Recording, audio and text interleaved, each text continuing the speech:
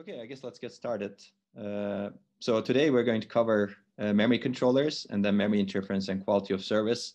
This is a topic that you're not unfamiliar with, but we're going to go a little bit deeper than we have done in the past. So I'm going to actually skip some of the slides because some of them you've already seen, but this is a good opportunity to remember some of what you've seen also. So as you know, memory controllers are important and they're getting more critical as we've discussed so far in the lecture. And they exist in many places in the memory hierarchy. A cache controller is a memory controller. A DRAM controller is a memory controller. An SSD is a memory controller also. But in general, it becomes difficult to build a memory controller for especially memories that have long latency. So it's easier to build a cache controller, for example. It's not as sophisticated. But when you go to DRAM or SSD or phase change memory, as we will discuss later, some sort of main memory or storage device, it becomes more difficult to build the controller because there are a lot of things that you need to consider, as we will see. And in general, long latency memories have similar characteristics that need to be controlled. And in the rest of this lecture, we'll discuss DRAM as an example, and DRAM is a really great example, of course, because all of our memories are built with DRAM today, except for a very small fraction. We'll use DRAM as an example, but many scheduling and control issues that we will discuss are similar in the design of controllers for other types of memories. In general, memory is similar to each other in the way it's built. So all types of memories are built using subarrays that we've discussed, and then you form banks. And then with banks, a chip has some number of banks, and then you form ranks out of them if you build a module, and then you connect it to the processor. The other reason why long latency memories are also difficult to control compared to short latency memories is because they're usually off chip, as we've discussed, because then now you need to interface with the outside of the processor chip. So some other memories that we may see later on are flash memory, for example, and other emerging memory technologies like phase change memory and spin transfer torque, magnetic memory, or memristors, RAM. They all have characteristics that are similar to DRAM. And some of them actually have even more constraints like endurance, wear leveling, cells wear out, for example, in flash memory. So you need to handle those things. That's what this bullet means, basically. These other technologies can also place other demands on the controller that DRAM may not place. So before we go into DRAM, this is just to give you an example of how sophisticated a memory controller can be. This is an SSD controller. Clearly, modern SSDs are built using flash memory, and flash memory is quite complicated today. I'll mention a paper that you may want to take a look at if you're interested in it. And we may actually have a lecture in the future about SSDs in general, since they're really a critical part of computing systems today.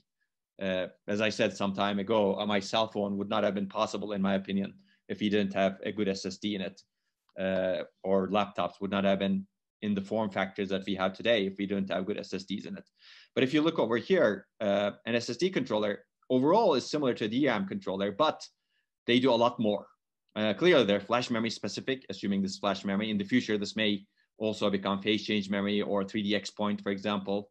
Intel already has SSD products using 3DX point, but they're still not as cost effective as flash memory based SSD products. But they do much more because flash memory is actually have a lot of errors, a lot of different error mechanisms. So these SSD controllers have very sophisticated error correction mechanisms, very sophisticated error correction codes they employ. So today, DRAMs are starting to employ error correcting codes internally, or maybe in the memory controller. But flash memory, if you don't employ ECC, you're bound to actually get errors very quickly, because these memories are very much vulnerable to noise, many different types of noise, as I will show you in the next slide, or one of the next slides. As a result, these controllers need to be very, very sophisticated. So keep in mind that a controller may need to do ECC and very sophisticated error correction also. Basically, what is error correction? You store error correcting codes along with the data, and you read the data and you check if the you decode the error correcting codes, and you see if there has been an error. And if the error is correctable using the redundant error correcting codes that you've stored, that's great. You correct the error and you write back the data so that the data is correct, and you fix the problem.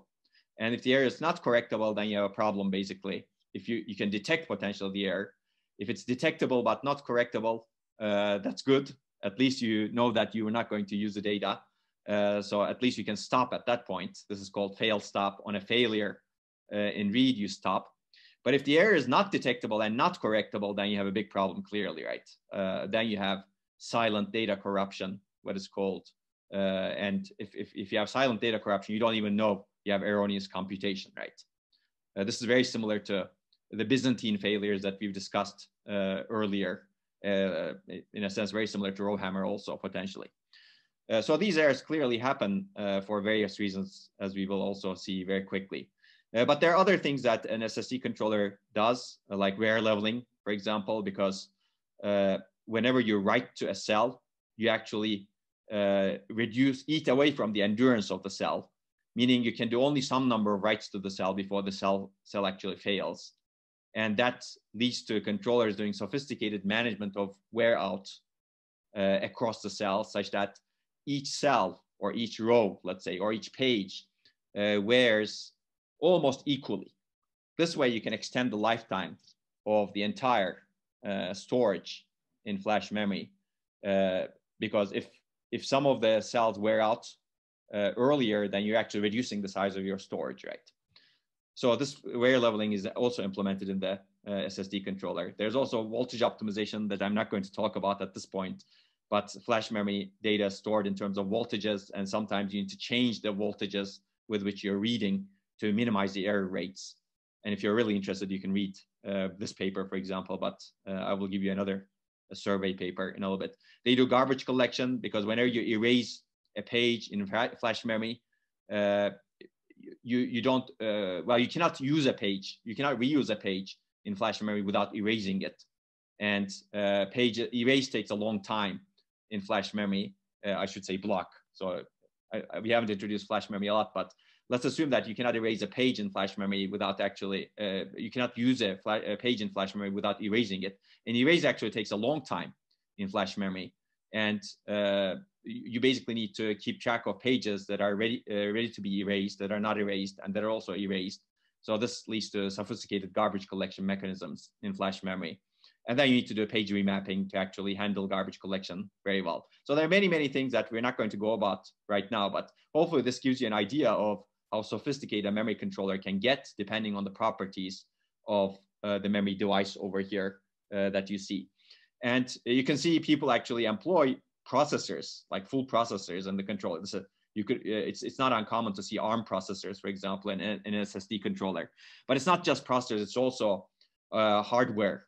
So you really have application-specific circuitry as well, and some reconfigurable circuitry potentially as well as part of your SSD controller. So it's actually a very sophisticated system in itself, just to manage the memory that is connected to it.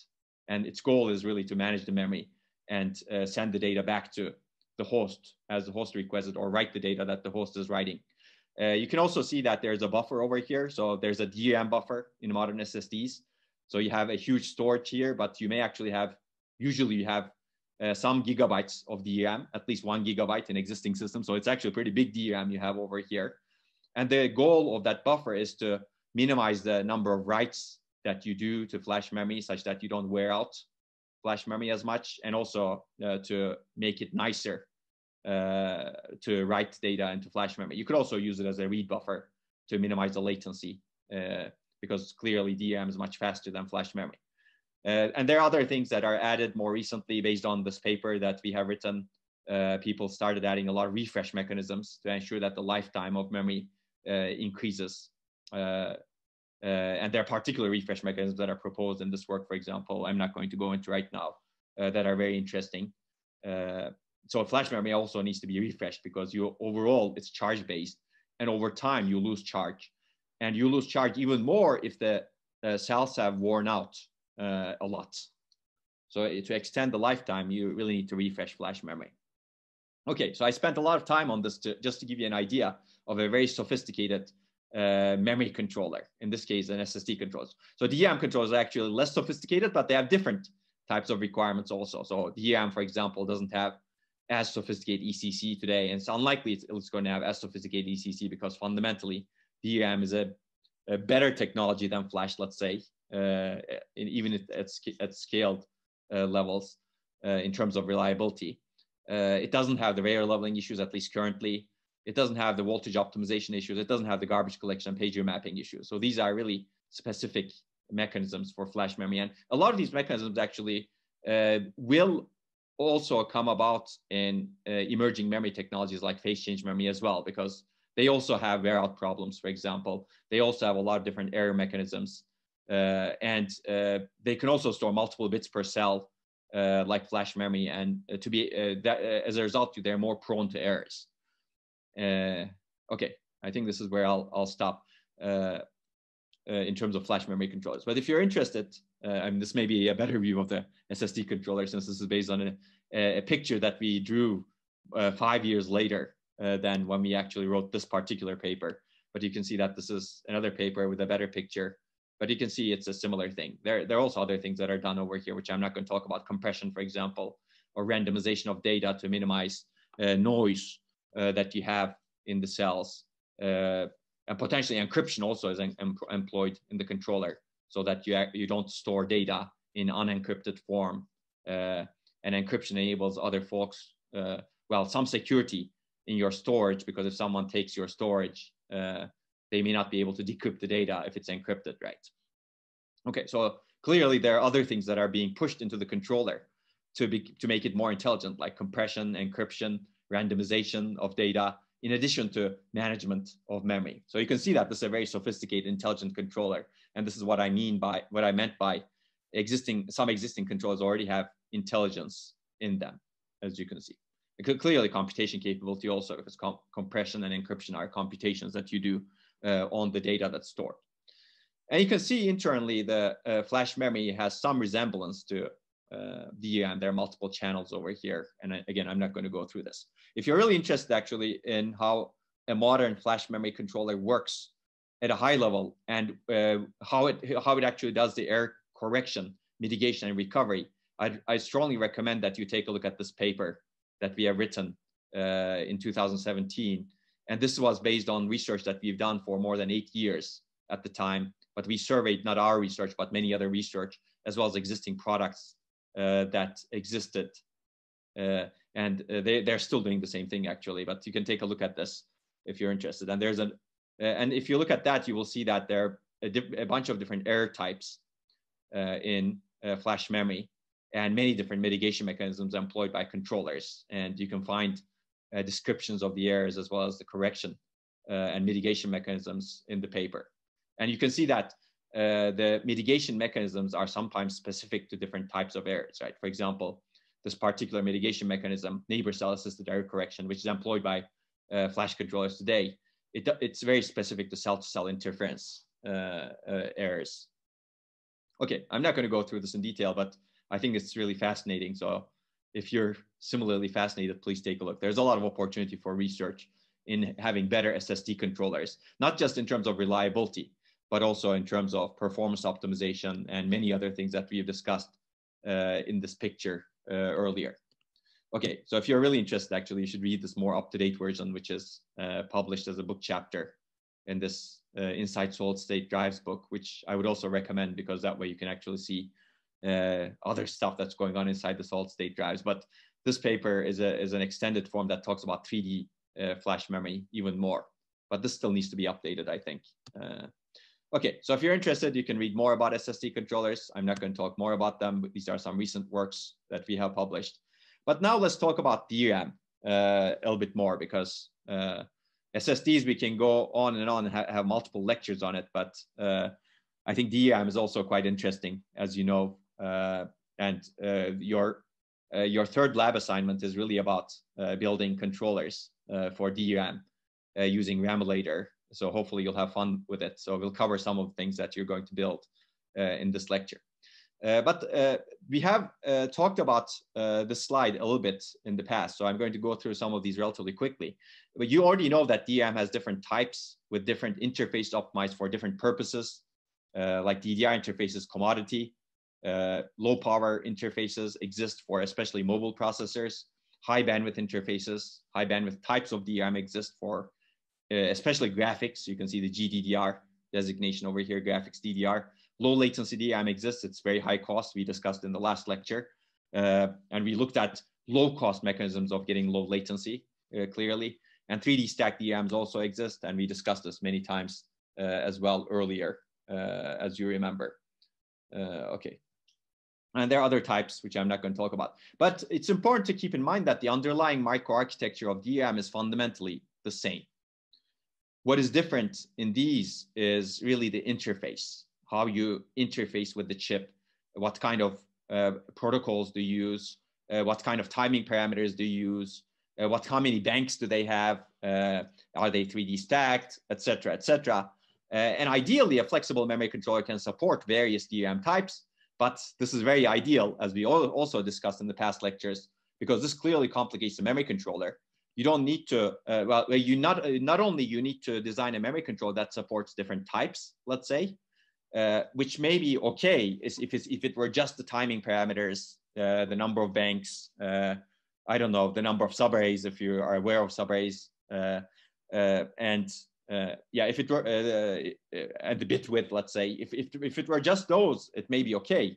But the problem is, it's really the analog interface that becomes a problem. Basically, analog interface is different for these different DRAM types. I mean, even between DDR3 and DDR4, the analog interface is different. LPDDR5, LPDDR4, they're different. DDR4, DDR5, different. And across the different types, they're different. And this is really the most expensive part. I mean, this is a very high-speed analog interface, as we've discussed. And building a single high-speed analog interface for one single DRAM type is expensive and difficult enough that building many different interfaces makes it, I mean, it's extremely costly, clearly, right? And all of these require different types of pins because they're very much dominated by the analog signaling and interface. Now your pin count also increases if you really want to build many of these on a single die, then it becomes even more costly. Okay, so we've already discussed this, so I'm not going to go into more detail. But you can see the DRAM types from the Ramulator paper, which we briefly discussed in the past as well. You're going to use the Ramulator simulator for your assignment number 3.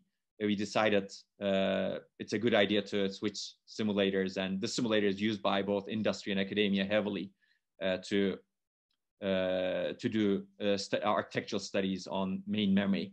And we released the simulator. The history behind it is actually, this was based on a simulator that we had written while I was at Microsoft Research as early as 2006.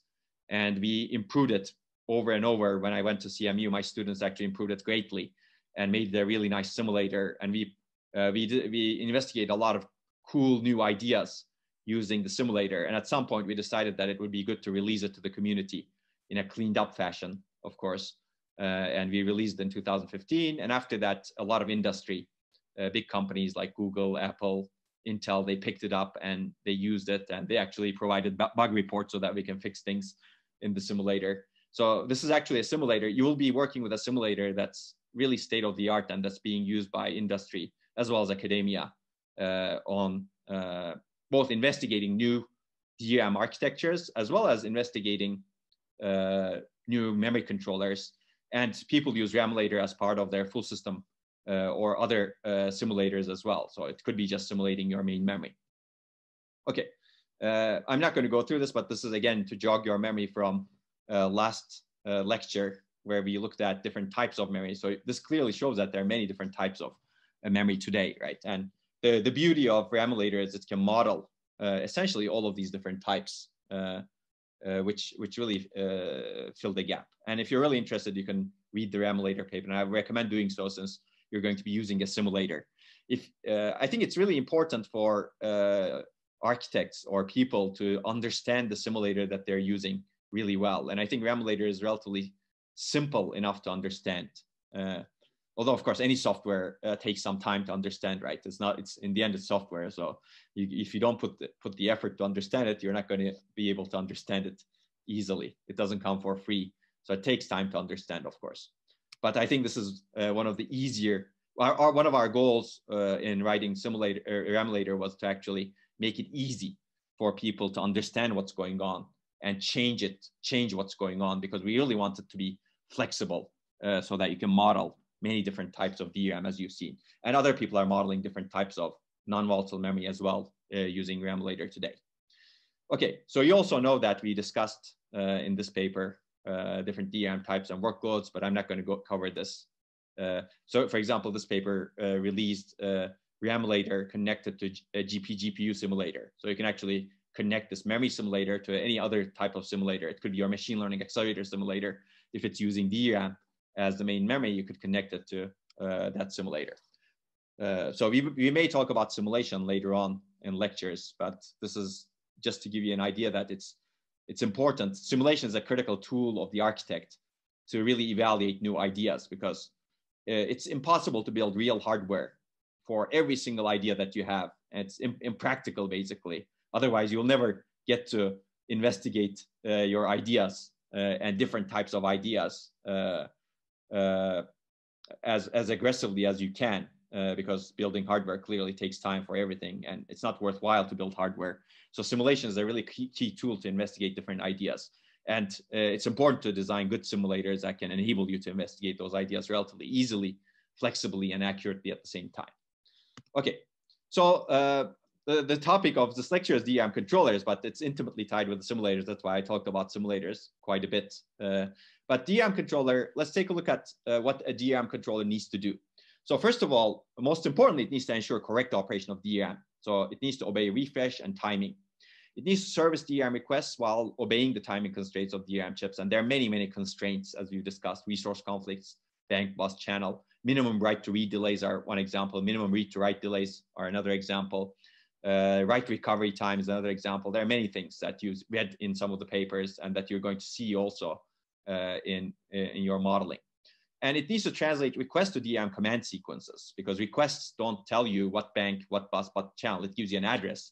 And the memory controller needs to know what's happening in that address, meaning in that bank, in that channel, and if the bank is busy, or if the row is open, if the row is not open. So it needs to keep track of all of those resources. And on top of this, it needs to buffer and schedule requests to enable high performance. This should be fixed. Let me remove that. So this is online error correction, as you can see. So it needs to provide quality of service, as we've discussed. It needs to do reordering. It needs to do row buffer, bank, rank, bus management. So there's a lot to do here. It needs to manage power consumption and thermals in DRAM, turn on and off DRAM chips, manage power modes to minimize power consumption, which is increasingly important in memory today. And this is the minimum functionality here, actually. I don't even include error correcting codes, for example. Some memory controllers have error correcting codes internally. Some memory controllers do scrambling of data, randomization of data to minimize transmission errors, for example, reduce reliability issues. And if you think about the research proposals, the memory controller needs to be even more intelligent, right? Online profiling of retention times, for example, or fixing the row hammer errors with different mechanisms that we've discussed, like para is one example. So clearly the functions are increasing today, but this is the bare minimum that you need. And a modern DRAM controller, as a result, is also complex. This is a high-level picture. You can see it gets requests from different agents, let's say, and then it arbitrates among those requests, and it may be built using this way. So it does some address translation to figure out which bank and which channel the request goes to, and then it creates commands. So the request says, I want to get this data from this address, right? Now the memory controller needs to translate it to an activate command, or a precharge command, an activate command, and a read command, and then maybe another precharge command, right? So you need to basically translate the request to commands, DRAM commands, because DRAM doesn't understand requests at the current interface. And then the commands need to go through this analog interface, as you see over here. There's electrical and analog signaling that needs to happen over here. And this is, we're going to talk about controller in this part over here. We're not going to talk about the analog, as I said, because this is really all about high-speed analog circuit design, which is fascinating, but that's not the subject of this course. Okay, so a modern DRAM controller looks like this. This is another picture of it. This is from a multi-core controller and from this paper, which we will briefly talk about later on. But basically, you get requests from different cores, and they can go to any bank, as you can see over here. This is a single channel over here. In this particular case, these different banks have different buffers that buffer the requests, and then they have different schedulers, and a scheduler picks one request that's ready over here, and let's say command that's ready, and then the schedulers also need to arbitrate because if two of these bank schedulers have commands that are ready, because you have only a single DRAM bus to control any of the banks, they need to arbitrate between each other, and you can only select one over here. So there are multiple levels of arbitration that's happening. As you can see, one arbitration happens at the bank level, the other arbitration happens at the channel level or the bus level, if you will. Okay, so clearly you can have different arbitration algorithms over here, and we've seen some of the arbitration algorithms or prioritization algorithms or scheduling policies. FCFS is oldest request first come, first served. This is really no scheduling in a sense, right? I guess it's really some scheduling. You still need to know which one's oldest in this case. You could also pick randomly, clearly, but we don't usually do random scheduling in DRAM. But you need to know the age of the request or arrival time. We already seen that, and we already discussed that. This is not good for quality of service, right? But we also said that at least at the time, at an earlier time, many memory controllers were using a variant of this row buffer hit first policy, first ready, first come, first served. So you prioritize row buffer hit requests over other requests, and all else being equal, you prioritize older requests over younger requests. So this is a prioritization order. So if there are no row hit requests, you basically prioritize older requests over other requests, clearly, right? So the goal, as we discussed, was to maximize row buffer hit rate, maximize DRAM throughput. And we will see this again. But actually, as you see, even this description has some tension with how DRAM is really controlled, right? Scheduling really is done at the command level. Although actually, you could do that both levels. You could actually do request scheduling and then command scheduling whenever you're designing a DRAM controller. Or you could decide not to do request scheduling, but just do command scheduling. Or you could actually do request scheduling and then leave the commands in order. I don't know how you manage that, but you could potentially do that as well. But basically, many memory controllers today, high-performance memory controllers, do scheduling at the command level. They basically convert the requests into commands, meaning read, write, activate, pre-charge. Those are example commands, right? Refresh is another command. And they prioritize column commands over row commands. What does this mean? If you have a read-write command that you can generate, that means that a row buffer is already open, meaning that you should prioritize that over activate and pre-charge commands that go to different rows, clearly that are opening or closing rows. And within each group of commands, column or row commands, the memory controller prioritizes older commands over younger ones. So this is a command level implementation of FRFCFS. And clearly this is a simplification because I haven't even talked about how to do writes or reads. One of the difficulties in DRAM is you cannot do writes at the same time as you're doing reads. Well, you can overlap them very little, but you really need to batch them because whenever you're doing writes, you're really pushing data out into the DRAM. So a DRAM bus operates on one direction. And if you want to actually read data, you need to change the direction of the bus, directionality of the bus, and that takes time. That's why we have this read to write latencies that need to be obeyed and write to read transition latencies that need to be obeyed. And as a result, you're not truly random access, as you can see, right? Clearly, you cannot do writes while you're doing reads. You need to pay a penalty to switch to the read mode or write mode, and vice versa. You need to pay a penalty to switch to the read mode if you're doing writes. Clearly, whenever you're thinking of writes in DRAM, these are usually write backs from the caches. So they're not usually critical to the program's progress, right? Because what is a write back from the cache? You've evicted some data from the cache, and you really don't need this data. It happened to be dirty, but it just needs to be written back into DRAM, right, to make things consistent. So writes are usually less critical than reads. But if you don't service the writes, the buffers in the memory controller will fill up. And as a result, they may start delaying the reads significantly. So you need to carefully manage how you do the writes in DRAM so that they don't delay your reads. And this becomes important. And there are papers written on this topic. I will mention one of them, I think, when I talk about some timing parameters very briefly.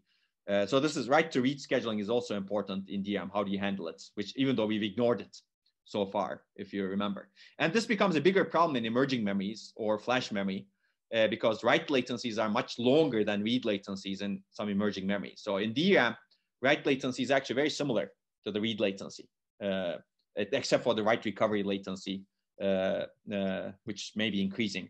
So ignore that for now. But on some ballpark, read and write latencies are relatively similar in DRAM. But if you look at phase change memory, for example, write latencies are much longer, as we will discuss in a later lecture. As a result, you need to take care of read-write scheduling even more carefully in those memories. And in flash memory, as I said, write latencies are much longer because you may actually need to erase an entire block, which takes really long, like more than 10 times longer than a read. And as a result, you need to be very careful in terms of how you schedule the writes and reads so that you don't delay the programs significantly. So you can see how sophisticated things get once you start controlling DRAM. You may say, okay, let me handle that later on. Actually, you may say, why do we have different types of latencies? Well, the goal is really to optimize performance, right? You can, if you don't have different types of latencies, there are multiple different ways of doing it, but we will discuss that in a little bit.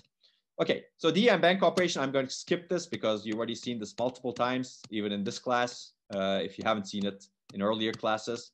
So clearly we have row buffer, and we have row buffer hits and row buffer conflicts, and clearly these take different amounts of time, and you already know the structure very well. So I'm going to skip this to the next slide. And we already know that the scheduling policy in DRAM is a request prioritization order or a command prioritization order. And prioritization can be based on many things: request age, row buffer hit miss status. FRF-CFS takes into account both. Or it could be request type, read, write, prefetch. So that now prefetch actually becomes important also. Or it could be the requestor type, meaning is the load miss that's requesting this read, or is the store miss in the processor? Because store miss may not be as important, right? Load miss is really important because you really need the data. But store misses, you need to write it to the cache, and the program can still continue progressing because you don't immediately need the data for a dependent instruction. Whereas in a load miss, the load is really dependent on the data that's coming from memory. And there may be other dependent instructions also. How critical is the request? For some definition of criticality, we will discuss criticality a lot actually when we talk about multi-threaded workloads. For example, a memory request may be weighted on by 10 different threads because it's so important. They're sharing some data or lock that they all want to get. And that becomes a very critical data clearly, right? Or another definition of criticality is this miss the oldest one in the core? Or is this a younger one? Maybe the oldest one is more important, right? How many instructions in the core are dependent on it? And how well you can overlap the latency of this request. If you can overlap the latency well, such that it doesn't affect performance that much, maybe it's not that critical, right? If you, this is the notion of memory level parallelism that we've discussed briefly. Will it stall the processor? Basically, that's what I mentioned. I meant just now. Or interference caused to other cores. Will this request, is this request causing a lot of interference to the other cores? Is it delaying some other cores? So clearly, you can take into account all of this information, and who knows what else, right? And we will see some of those things in terms of what else in this particular part of the lecture.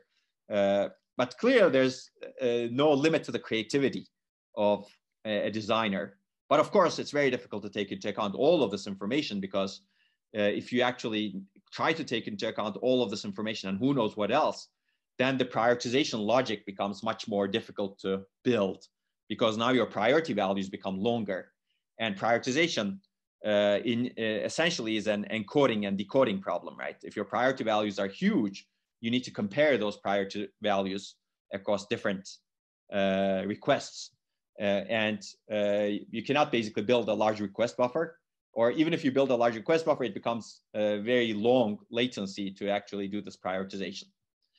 So keep in mind that it's not easy to build, even if you can imagine great prioritization ideas, it may not be easy to build the idea. But I think it's always good to start imagining what the high-level creative conceptual ideas should be and then think about building. And as a researcher, I think this is a really good perspective. Initially, if you don't be constrained too much about building, imagine first, and then think about how to actually implement.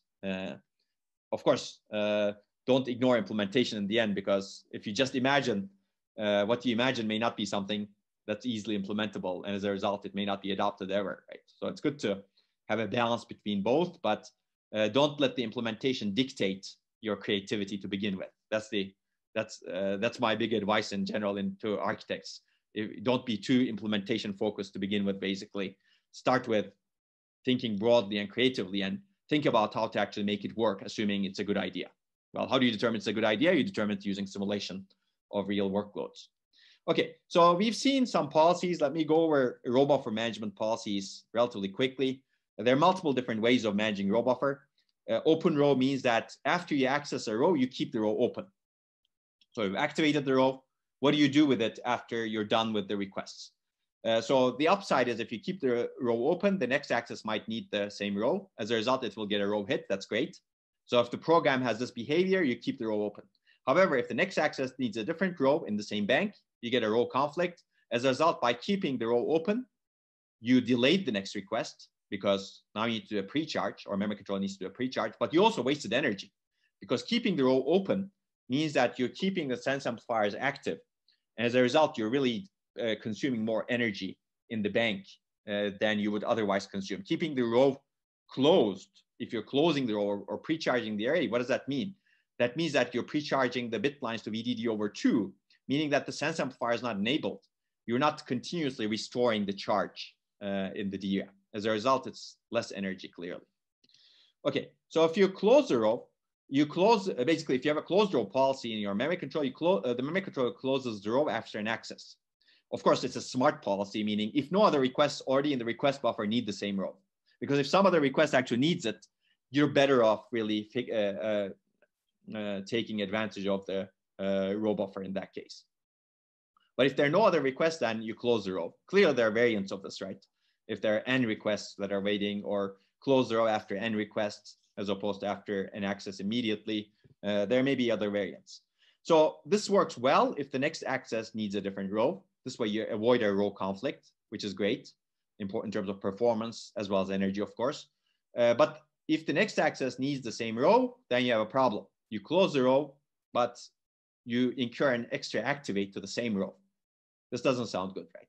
So you really need to, a better policy is really predicting or being adaptive, meaning predicting whether or not the next access to the bank will be to the same row, and choosing the open row policy if that is the case.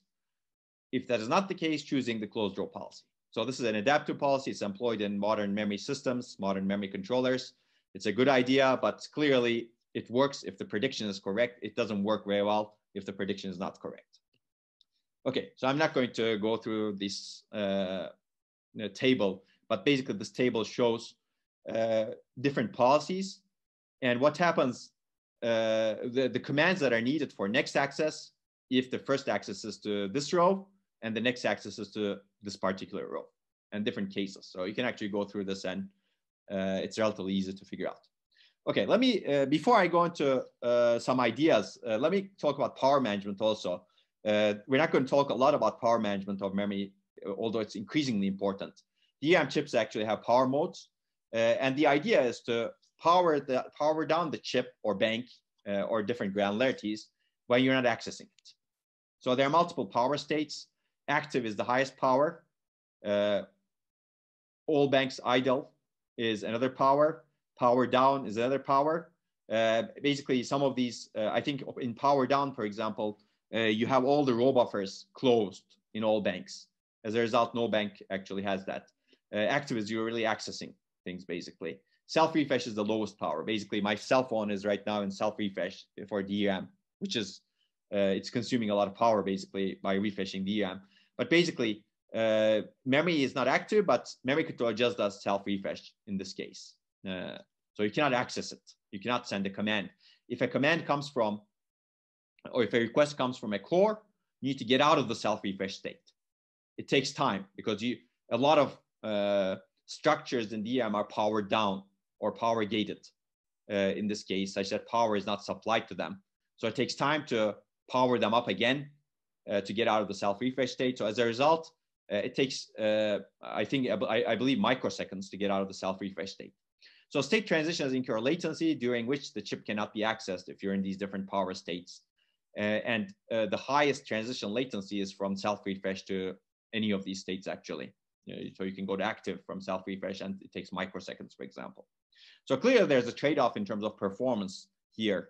If you go into self-refresh mode and you immediately need to access memory, then you need to pay the penalty of getting out of the self-refresh mode, which could be microseconds, and you don't have enough benefit for being in self-refresh mode because you didn't stay in that mode long enough. So existing controllers have policies to decide when to go into self-refresh mode, when to go into these different modes, etc., to hopefully amortize the cost of going into the self-refresh mode and maximize the benefit of going into the self-refresh mode. Okay, or any modes. Replace self-refresh mode with any of the mode names that I mentioned over here. So clearly, this is an exciting topic, but we don't have time. And I believe DRAM power management needs to change going into the future because these are very coarse-grained power states. Maybe power states need to be per bank power states, maybe even per subarray power states going into the future, and maybe there need to be more power states. And we have a lot of work, for example, in terms of dynamic voltage and frequency scaling of DRAM at a fine granularity as well as coarse granularity, like at the bank granularity, for example. If you scale the voltage and frequency, you can save power significantly, assuming you don't get errors, of course. But I'm not going to talk about that. I mentioned this briefly in the last lecture where we talk about latency. As I said over there, if you reduce the voltage, then you're actually reducing the power consumption, because power consumption is directly correlated with the square root of voltage, actually. But you may get errors because now circuits are operating much more slowly. But you can fix those errors by increasing the latency to DRAM.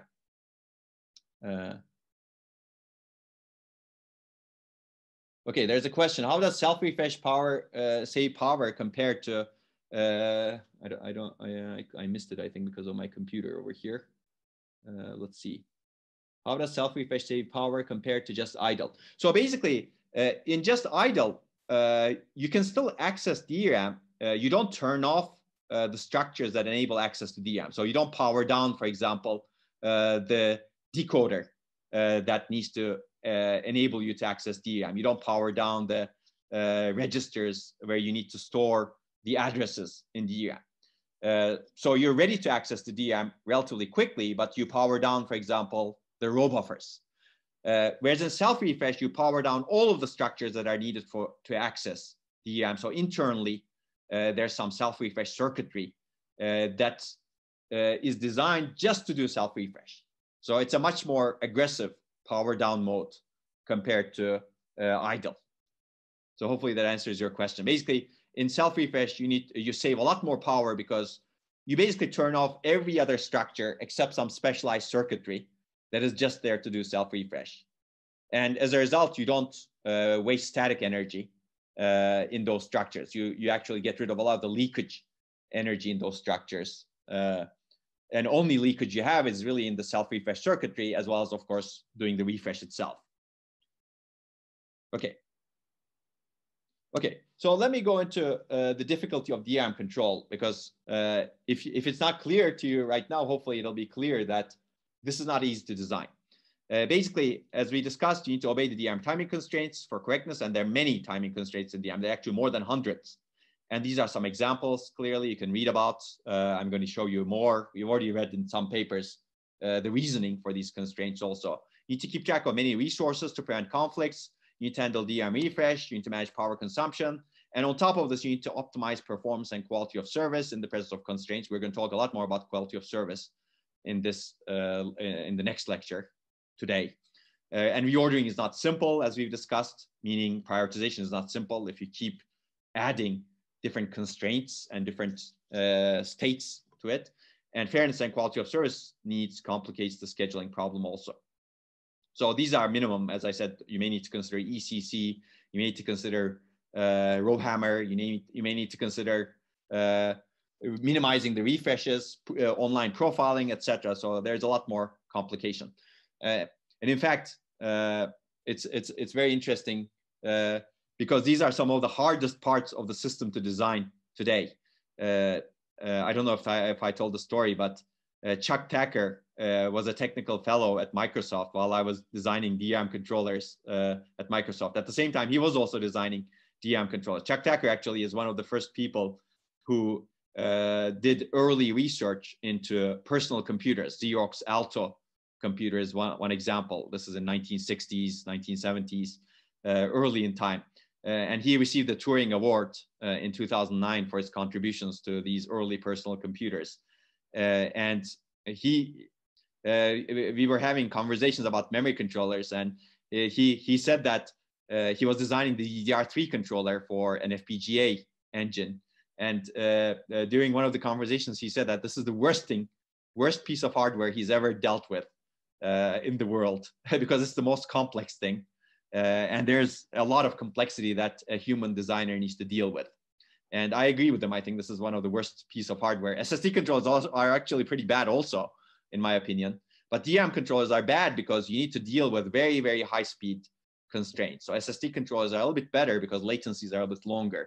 But DRAM controllers, if you actually miss the high speed, then you cannot actually control things at low latencies that are needed in DRAM, because DRAM is, I mean, regardless of however high latency it is, it's still low latency from the perspective of the grand system, right? It's much lower latency than an SSD, for example, clearly. Okay, so that anecdote maybe will stay with you, but this is actually true. If you ever actually design a DRAM controller, you need to deal with these constraints. And this is a paper that talks about how to reduce the write-related latencies in DRAM by doing better scheduling, how to minimize the transitions between write mode and read mode, for example. And variants of this are actually implemented in some processors, some memory controllers. And you can see this is an example of the latencies, different types of timing constraints. This is, as I recommended in an earlier lecture, these papers actually examine the reasoning for different timing constraints really well. And they actually are better and easier to read than data sheets. For example, there's a timing constraint between activate and pre-charge. Let me actually go over here. For example, this paper, the subarray level parallelism paper, which we briefly talked about in last lecture, talks about the reasoning for different timing constraints. For example, you're pre-charge right now, you send an activate command. It takes time to get the sense amplifiers to amplify the data and get the data, essentially sense the data. So there's a timing constraint between an activate and read, as you can see over here. There's some time until which the sense amplifiers become stable. So there's an activate to read time constraint. You can see it over here. It's a bank level time constraint or read-write time constraint. It's called TRCD over here. And it's 13 to 15 nanoseconds in this particular DRAM standard, DDR3, for example. So there are physical reasons why you need these timing constraints, right? There's also another over here. There's an activate to pre-charge latency. Basically, you activate, and it takes time for everything to become really stable so that now you can actually pre-charge it accurately. And the definition is, let's see, activate to pre-charge. You can nicely find it over here. For example, TRAS is about 35 nanoseconds over here in this DRAM standard. So you need to obey these timing parameters to make DRAM controllers work clearly. Well, as we've discussed in the last lecture, there's a lot of guard band in these timing parameters. So if you know what you're doing, you can reduce these latencies. But fundamentally, there's some level beyond which you cannot reduce it, because clearly you would be violating the fact that the data is not ready in terms of voltages and the sense amplifiers if you read the data too early over here. Clearly, you can optimize it by reducing the guard band, depending on the chip, depending on the temperature, as we've discussed last time. But there's still some sort of latency that you need to obey. Okay, so clearly there are many of these over here. I'm not going to go through, and so you can see that some of them are channel level constraints, not bank level. Some of them are rank level constraints, because a rank, the different banks in the rank and different chips in the rank share the DRAM bus. These are the read to write delays. For example, the minimum read to write delay that you need to obey is about 11 to 15 nanoseconds over here. The minimum write to read delay is 7.5 nanoseconds here. So you can see there are many, many constraints, and this is just an example selection. And I like this work and this other work on tiered latency DRAM because I believe these are some of the clearest explanations of why these latencies exist, at least the clearest explanations of why these latencies exist. Now, I guess here I should take the time and discuss, this is very complicated, clearly, right? You need to basically take into account all these different timing constraints, and their scope, bank channel, etc. You may ask, why not use a single timing constraint, single latency? Well, if you use a single one, then it'd be the worst case one, right? So basically you need to pick what is the worst case. I think in this particular table, the worst case is TRC, activate to activate latency. It's 50 nanoseconds. Clearly picking a single latency saying, whatever I do to DRAM, the next command I'm going to issue after the previous command needs to wait this long. If you do that, you're losing a lot of performance, clearly, right? Because you need to basically pick the worst case latency. In this particular table, it's 50. But there may be other commands that this particular table clearly doesn't consider, right? And it could be actually much larger. But that means that you're clearly wasting a lot of latency if you actually take that approach of single timing parameter. That's why existing DRAM standards have evolved to have a lot of different types of latencies specified between different commands, so that you can improve performance compared to a single timing parameter. Right? For example, you don't want to wait 50 nanoseconds between an activate to read because it just doesn't require for you to wait that long in the underlying circuit to be able to do the read after the activate. That's the idea. That's why we have this proliferation of these different timing constraints, as you can see over here. So one question is, how do the timing constraints in a data sheet differ from the constraints in a DDR standard? Shouldn't contain both at the same time? Yeah, exactly. Basically, DDR standard, the data sheet specifies things in the DDR standard, essentially. That's the idea. So you can, but I think data sheet specifies more about a chip as well. But they're basically, data sheet needs to obey assuming that a particular chip that's manufactured is obeying the standard, the data sheet really needs to be consistent with the DDR standard. But there's some leeway in the DDR standard in terms of the latencies. They don't exactly specify the latencies. So that's why you still need the data sheets. The standard gives you some leeway in some latencies, even though it's not flexible enough, clearly, as we've discussed. Okay, that's a good question. So one other thing you can say, perhaps, which I think is actually a good thinking going into the future is, why do I need to deal with all of these latencies? Why don't I design a memory controller that basically sends a command or a request to DRAM? And whenever the DRAM is ready with a response, it just sends the response. As opposed to a memory controller trying to juggle all of these commands and get all of the latencies, timing constraints right. And I think that's a very good question, basically. What that means is, as opposed to having a synchronous interface. So this is a very synchronous interface, right? In this case, the interface is a memory controller specifies, knows how long to wait. It just waits for that long. And after that, it can issue the command. And clearly, this puts a lot of burden to the design of the memory controller. Whereas some other design could have made the choice of having an asynchronous interface. And this could be a handshake protocol between DRAM and the controller. The controller says, okay, here's my request. DRAM, send me the data back whenever you're ready. Clearly, this is asynchronous because DRAM doesn't know, the memory controller doesn't know how long it will take. Internally, in DRAM, there's some controller, of course, that needs to handle the request. And that controller gives the data back. And I like that idea clearly. This is a more abstract, higher level interface. That way, the controller can become simple. And internally, the DRAM device itself still needs to have some sort of controller internally, but it doesn't expose it to the memory controller. Then they can actually handshake with that asynchronous interface. And I think going forward, at some point, actually, the DRAM interface was that way. But over time, due to many reasons, like some of which are business reasons, the memory controller stayed on the processor side, designed by non-memory companies, because it's essentially logic, right? As a result, people came up with the synchronous interface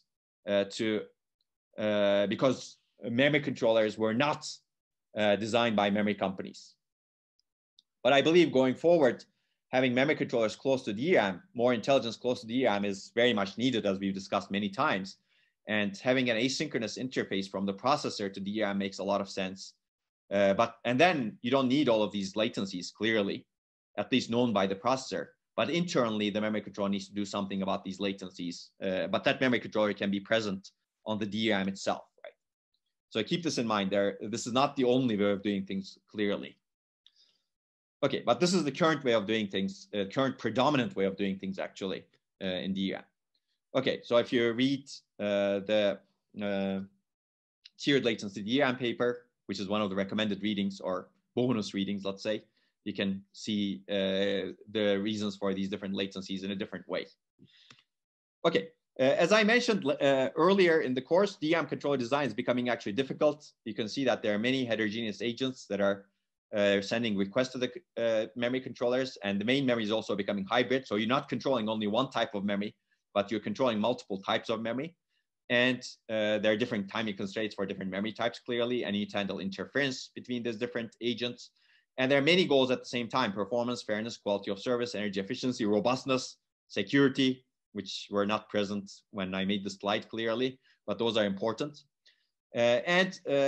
The question is, of course, can you design a memory controller to be nicer in terms of, or easier to design? And I'm going to talk about an idea relatively quickly in the rest of this part. And after we end, we're going to take a break and go into interference. But I like this idea because it tries to lift the burden from the human designer as much as possible, while opening up the possibility of having much higher performance and much more sophisticated scheduling policies and memory controllers. So you actually kill multiple birds with one stone, essentially, by doing something like this. And essentially, the high level idea is having a machine learning based memory controller. So the reality basically is it's clearly difficult to design a policy that maximizes just performance. Ignore even quality of service, energy efficiency, robustness, etc. Just performance. It's difficult to design a policy that maximizes if you're a human, because there are just too many things to think about, as I've shown you earlier, and all of those go into performance. And I'm ignoring even the other constraints that make it even harder. Why? Because there are just too many things to think about, too many states, too many things that you may need to take into account to get a good prioritization policy. And on top of this, workloads change, workload behavior changes, system behavior changes. So a policy that you think may be good for this workload and for this system may not be good, because you have completely different access patterns, right? So I think humans are limited in terms of the state spaces they can think of. We can think of maybe 1, 2, 3, 4, 5. Okay, if you're lucky, 10 different variables at the same time. But going beyond 10 is very difficult. And if things change a lot, designing a policy that works well under all conditions, all workloads and systems is very difficult. So our dream when we were doing this work was this basically. Wouldn't it be nice if the DRAM control automatically found a good scheduling policy, prioritization order, and so on? And clearly, performance function of the memory control is important. You get requests from one core or different cores, and you need to resolve memory contention by scheduling requests. The key question is, how do you schedule requests to maximize system performance? And that's what we're targeting in this work that I'm going to describe relatively quickly. We call this self-optimizing DRAM controllers. And problem I've already given you, it's difficult for human designers to design a policy that can be high performance, basically, that can adapt itself well to different workloads and different system conditions. The idea here is to design a memory controller that adapts its scheduling policy to workload behavior and system conditions using machine learning. And hopefully, machine learning can find better policies based on online learning of what's going on in the system and the workloads and different access patterns. And our observation, the key observation, was that reinforcement learning maps nicely to memory control. And we treated memory control as a reinforcement learning agent, which dynamically and continuously learns and employs the best scheduling policy to maximize long-term performance. So all of us as humans are reinforcement learning agents, actually. We interact with our environment. We observe what's going on in the environment, which is the environmental state, or our internal state as well. So this could be any state that we can observe. And we take an action based on the state that we find ourselves in. And hopefully we're intelligent enough that we take the action that maximizes our reward. So that's what a reinforcement learning agent is. And we are intelligent beings. For example, the state, maybe the stove is really hot. And if we're smart enough, or if we've learned enough, we don't touch the stove. The action is not touching the hot surface. And then we don't get a negative reward, meaning we don't get punished. Clearly, our hand doesn't get burned, right? But assuming that we didn't learn, in that state, we touch the stove and we get punished. And in the future, when we see that state, hot stove, we don't take the action of touching the stove, right? We maybe decide to take the action of turning off the stove first, so that we can maximize our long-term reward or minimize our punishment, right? So that's the idea. That's clearly an example. And in psychology, this is very fundamental. Some psychologists believe that humans are nothing but reinforcement learning agents. I think that's an extreme thought, like B.F. Skinner, for example. He believed very strongly that he was actually a big proponent of reinforcement learning in psychology. And he believed very strongly that humans are just reinforcement learning agents. I think real evidence points that that's not just exactly true, or we don't understand reinforcement learning enough to make a statement. But he was actually able to train pigeons in the Second World War to using reinforcement learning, pure reinforcement learning, to deliver the actions, deliver the messages to the right people during the war. So he actually did wonders with reinforcement learning by training pigeons. But you may be aware of Ivan Pavlov's dogs. He was really the first person who discovered reinforcement learning and basically conditioned the dogs to associate bells with food, such that the dogs would come when they hear the bell to get the reward, which is food, right? So clearly this reinforcement learning is very generally applicable to nature. And we're applying it to the memory controllers in this case. There's a lot of theory behind reinforcement learning in machine learning. And there are a lot of convergence properties that you can prove, for example. But if you look at the traditional reinforcement learning, not the deep reinforcement learning, today people are combining deep neural networks with reinforcement learning. I'm not talking about that here. This is really classical traditional reinforcement learning. You can provably converge in traditional reinforcement learning, assuming some properties are true. And one of those properties is that, well, one of the key properties is that your agent needs to be a Markov decision process. You need to be able to model your agent as a Markov decision process. I'm not going to go into the details of this. You can read the paper, but a Markov decision process is basically you can move from state to state with some probability of jumping from one state to another state. That's the Markov decision process. And a memory control is really a Markov decision process. It's really implementing a Markov decision process. It moves from state to state, and it has some probability of going from one state to another state. And basically, we're replacing the memory scheduler with an intelligent agent that observes the state of the system and state of itself, and schedules a command that would maximize data bus utilization. That's the idea over here. And the assumption is that data bus utilization, maximizing data bus utilization, is good for performance. Of course, that may not be true, but in our system, that was true, at least mostly true, let's say. But this is important, clear. Reward function is really important. If you get it wrong, you may actually optimize for the wrong thing. And clearly, selecting state attributes is really important. And over time, what the controller learns, hopefully, is to choose the actions, which is the scheduled commands, that would maximize the long-term data bus utilization. Because by choosing the reward function and how it's updated, you can learn to maximize long-term utilization, not just take into account the next cycle's data bus utilization, but take into account next n cycles data bus utilization, basically, if you do the updates correctly over here. And I'll leave you to read the paper to understand that this is classical reinforcement learning. And if you're really interested in reinforcement learning, there's a book written about it. It's Rich Sutton's book. It's an old book, actually. It was, I think, first written in 1990s. And we used that book partially for this work. But it was really recently updated in 2018, and you can find on Sutton's website, I think. And he actually uses this example of reinforcement learning-based memory controllers as one of the recent successful examples of reinforcement learning applications. So you can actually see a chapter, see a section in one chapter in that book that talks about what I'm describing to you right now. Okay, so I'm giving you the basic idea. Of course, the rest is how do you make it work? And clearly, it's easier said than done, because making things work is really the most important part of computer architecture. Having great ideas is important, but if you don't make them work, those great ideas are in the end worthless, right? Or if somebody else doesn't make them work, if those great ideas may be worthless, right? So I think making this work is really the important part. And I think it's in general, making things work is really important. Now that I've derailed a little bit, I think I would recommend one more thing to you by another Turing Award winner, Michael Stonebreaker. He did seminal work on databases, and he won the Turing Award, I believe, in 2011. And he gave a lecture, Turing lecture, in one of the ISCA conferences. And I think my TA should really link to these things that I'm describing right now, Sutton's book, Michael Stonebreaker's lecture. And Michael Stonebreaker's lecture is all about making things work. So how do I make things work?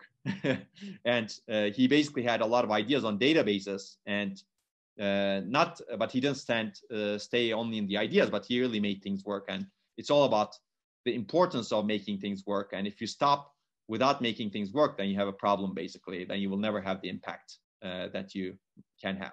Okay, so that's derailing, but I think that's really important also. And this is a beautiful lecture to watch. I would recommend. I was there in the audience, and I think I watched it afterwards as well on YouTube. It's somewhere on YouTube, probably published by ACM.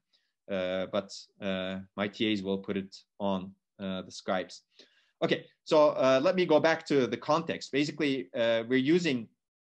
So how do we make it work? How do we make the self-optimizing DRAM controllers work? The idea is to associate system states and actions with long-term reward values. Each action at a given state leads to a learned reward. And you need to schedule the command with the highest estimated long-term reward value in each state. That's the idea. And the basic memory controller continuously updates the reward values for state action pairs. So for example, if you're in a state where you have so many read requests, let's say, I just made it up, but that's one of the state values. If you take action X, you get reward value that's this big. If you take action Y, you get rewards value that's a bit smaller. So you choose action X over action Y.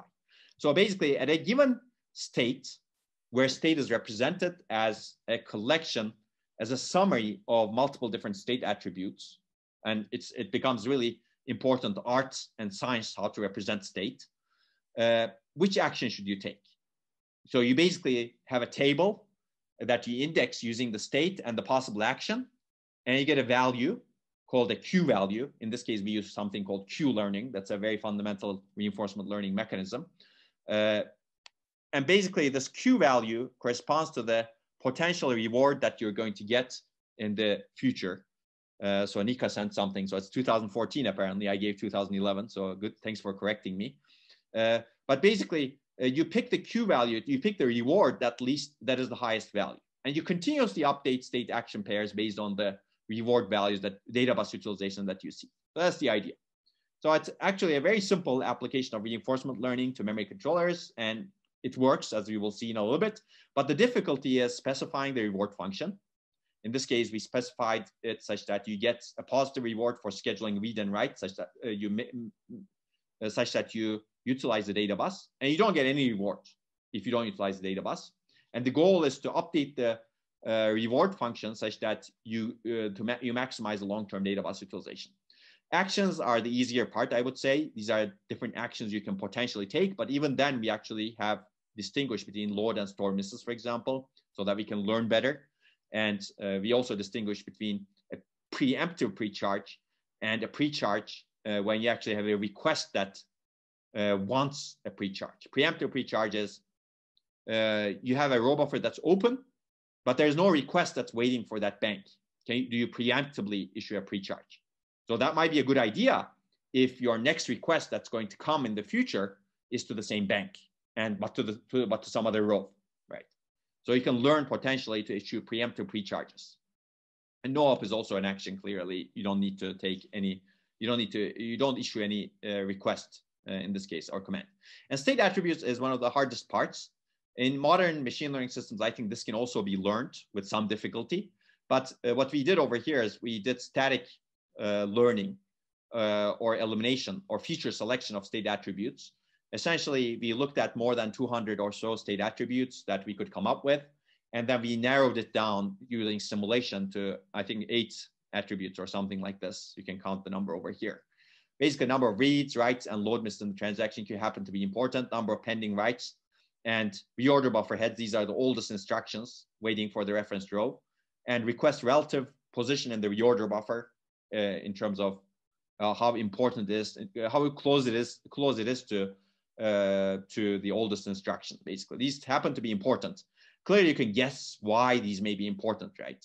For example, if a request is closer to the head of the reorder buffer, it's closest to the oldest instruction, so it's more likely to stall the processor because it may not be overlapped with other requests. It may not be overlapped with other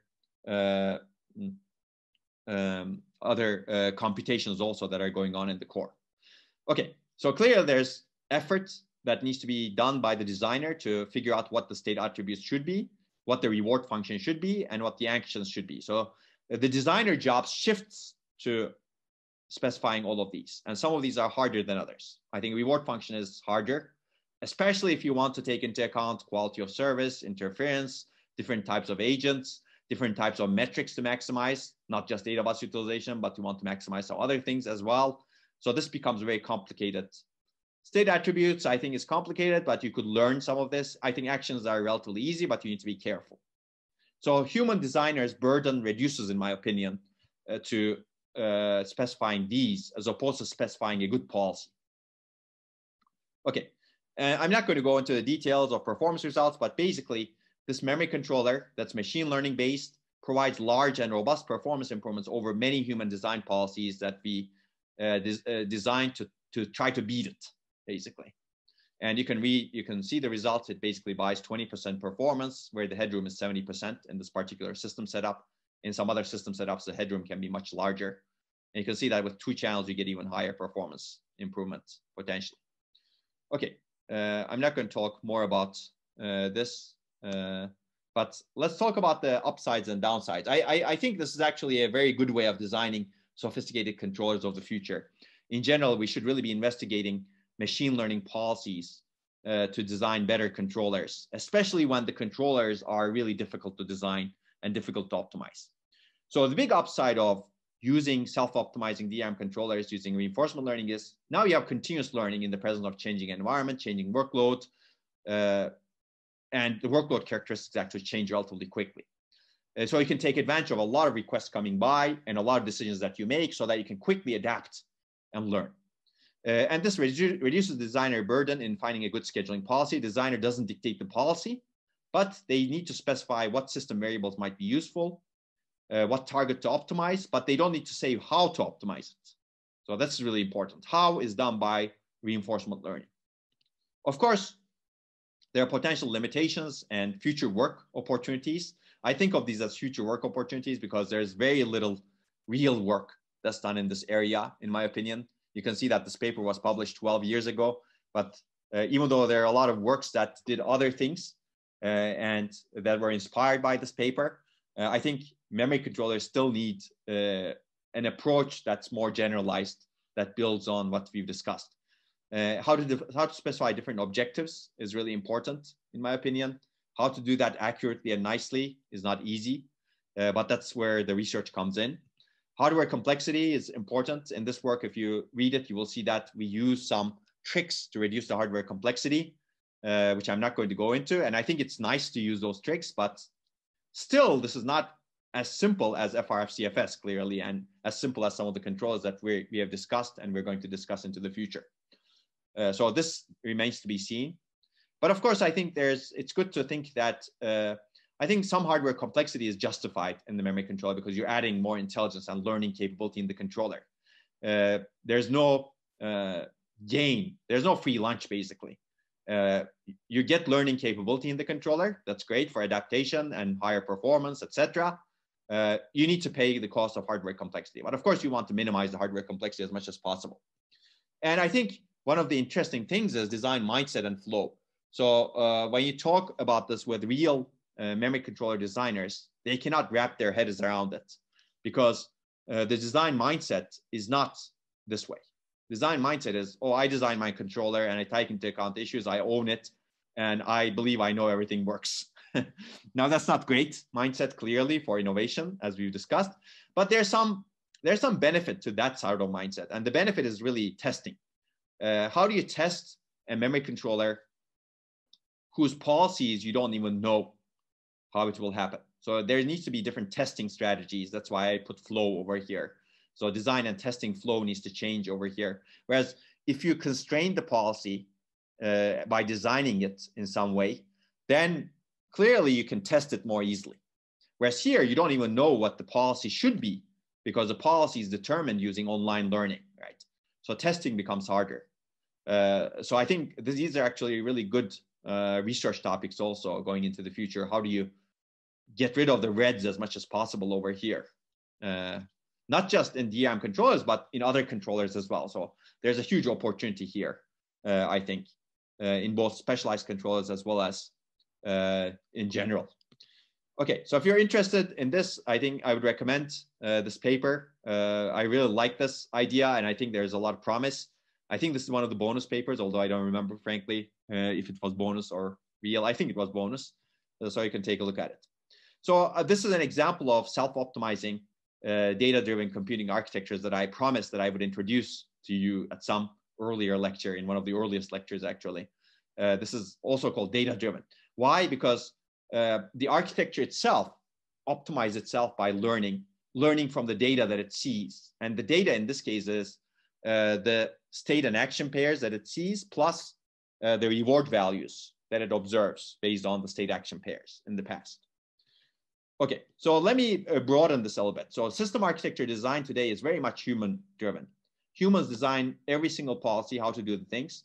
As a result, there are many too simple, short-sighted policies all over the system. Caching policies are another example. SSD policies are another example.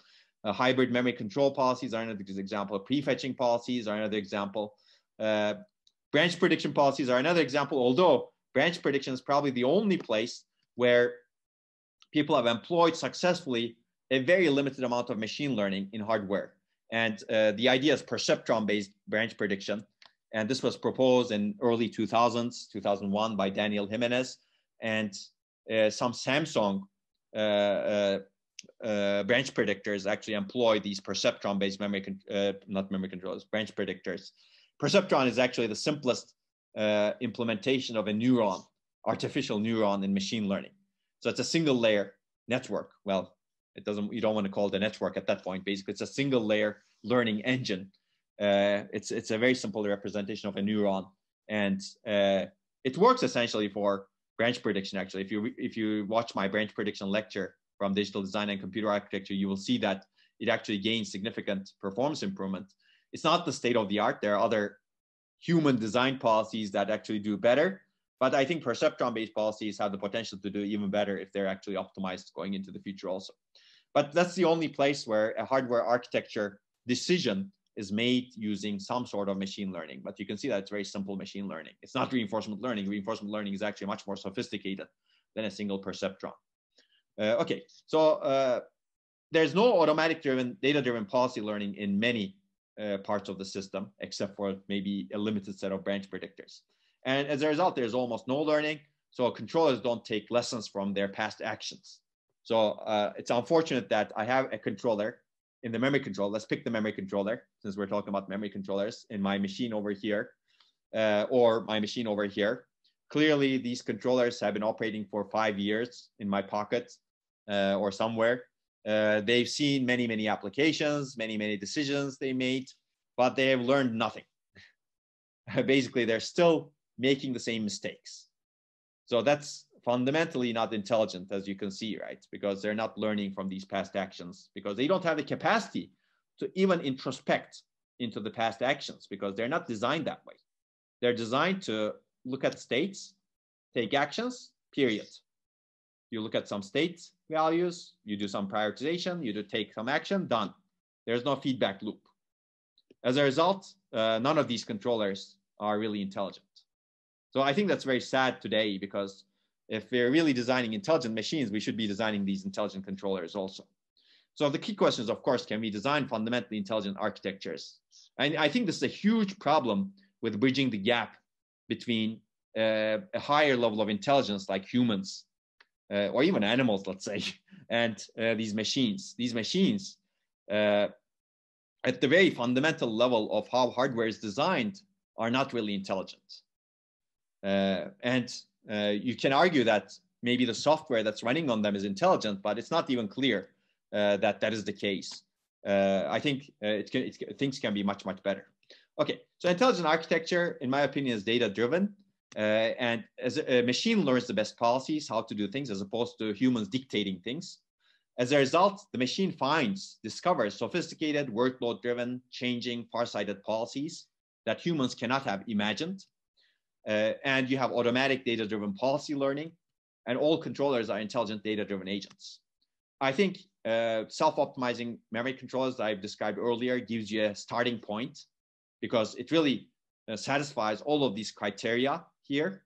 Well, except for the all controllers part, it's one controller. But I believe we need to really rethink the design of all controls. So there's a huge opportunity for research and design to design really fundamentally intelligent architectures going forward. So with this, I think we've covered data-centric part, data-driven part. I have promised you that we will cover the data-aware part. I'm going to talk about that later on, but we will not talk about it in this lecture, because this lecture is really about memory controllers and interference. So hopefully we will have machines that are much more fundamentally intelligent going into the future. I picked this stock picture of a brain clearly over here, but clearly we want to surpass the brain going into the future, in my opinion, because there are limitations to what the brain can do also. So there's one question: is it necessary to do this learning online? The device could also analyze part of its past actions when it's idle and then adapt its policies for the future. So I would argue that what you're suggesting is really online. So basically, idle means, I think, you find some idle times and you do the learning during that time. I think an offline policy is really before the design. That's what I would call offline. And what we've done in this work that I mentioned is looked at offline policies, statically designed memory controllers that basically you're still learning, but the weights of let's say the tables of the reinforcement learning is filled in offline before the program starts. And we found out that the online learning actually buys a lot more performance. So I think what you suggest is somewhere in between. Let's say when you're idle, you learn, and you use that learning for the next period until you're idle again. And I think you lose significant opportunity if you don't do the online learning according to the results that we present in the paper that I just mentioned. So that's a very good question, actually. If you do the way you suggest, or the way we implemented offline learning, I think you lose a lot of opportunity, because and the reason is you basically miss the opportunity of learning from actions that happen in a fine-grained manner. Okay, the question is granularity, of course. How often do you learn? Online means you learn from every single action, right? And we found out that that leads to significant benefit, as opposed to doing it at the beginning of a workload or before the workload starts. And I think idle periods are also similar from that perspective. Now you go into the definition of what is idle, right? How often do you become idle? Are there points where you actually become idle? In some systems, you may not actually become idle. So your question is really important, but I think online learning has significant benefit based on the results that we've seen, and based on some of the other results that I've seen with branch prediction, for example.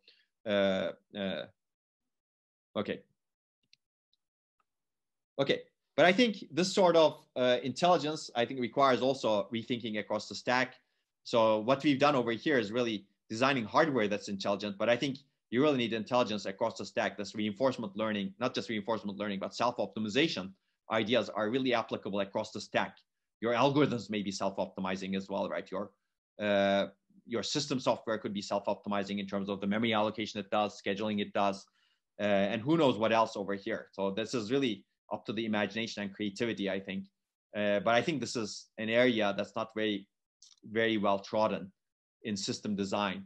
How do we use machine learning to actually improve all of the decision making that goes on in the entire computing stack that we're used to?